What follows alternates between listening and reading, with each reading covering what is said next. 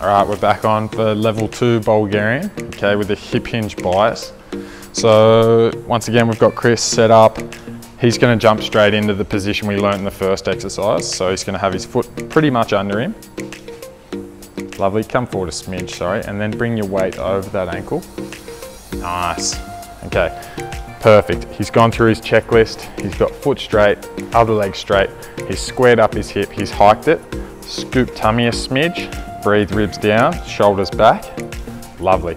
Okay, for this next part of the exercise, he's gonna hinge at the hips. He's gonna fall into a hip hinge as you bend your knee as well, but it started with the hinge at the hips first. Sink down into that. Sink, sink, sink, sink, sink. Note his finished position, shoulders in front of toes and knee.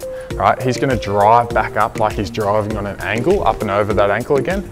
Perfect, pause, but he doesn't clunk out at the top, doesn't lock out. Square up the right hip again, hike it. Good, sink down and back. He folds at the hips first as he bends the knee. Right, a bit lower. And then drive on an angle like you're powering up and over. Good, pause. Still holding wall for this level of exercise. Square up hip, scoop tummy, breathe ribs down. Fold back, third repetition. Down and back and drive up and over. Lovely, good. As we saw then, he's almost fallen over. That's how much I want you to feel like you're falling over your toes. That's very good, right? You can throw in a bit of the first level where you're pausing just to go through your checklist to make sure your glutes are activated. One more rep, sink down and back, fold, shoulders finish falling in front of toes, power up and over like you're finishing on an angle. Lovely, good. All right, have a breather. Working? Oh yeah. All right, so you could call it 2.5. We're gonna just take that off the wall now.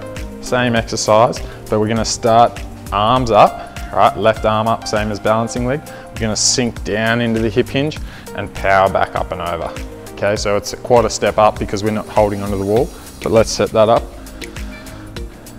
Nice, so same arm as leg is forward. So like you're running, this is great for you runners. Start up tall, fall over the ankle.